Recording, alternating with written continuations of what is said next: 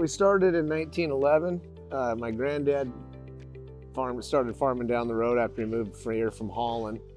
And then my granddad bought this place in 1929. We milk 350 cows here, all under VMS robots. So we have 5 VMS robots, and we did separate them. The loop stalls were built specifically for the cows, so we do keep the Holsteins and Jerseys separate. We decided to go with guided flow. It just made a lot more sense to me, and it seems like we've got a lot less fetch cows. I think the cows learn the system a little bit better.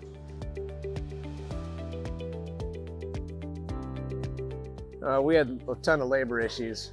The first thing that got me was how clean they stay. I really like cleanliness. And the second reason is that I thought that the indexing system on these was much better. I'd heard some complaints from other robot owners that they struggled with jerseys, and I'm nearly 50% Jersey. So I wanted something that was going to work for more than one size cow. And the local dealership with DeLaval, I was already working with them, and I like working with them too. So one of the reasons I like these robots too is that we could do grain only.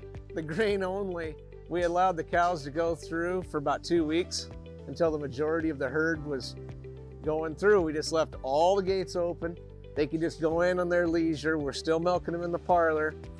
And we were advised to get all the family members and friends down here, and we had a bunch of food ready and an ice chest and everything else, and we turned the jerseys on and they just started going through and getting milked, and we're like, that was pretty, I mean, obviously there were cows that were issues, you know, but it wasn't anything like I was expecting.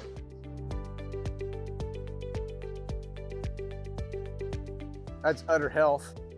The incidence of treated mastitis that we're seeing is way less than before. We've seen a dramatic decrease in the amount of mastitis drugs that we use here. There is some versatility with that, with DelPro, that you can create your own reports. Like I've got one in there, it's Jason's report, right? It's got their days in milk, days bred, you know, it's basically the report that I use on, you know, decisions for a lot of stuff. And DeLaval support helps me with that too. Well, a lot of the guys at DeLaval I've been working with most of my life. I mean, and I always like the install jobs. Everything I've had installed from DeLaval, it's clean, it's tight, you know, but you never see any wires hanging out, you never see any shoddy work, and that was one of the reasons I went with them.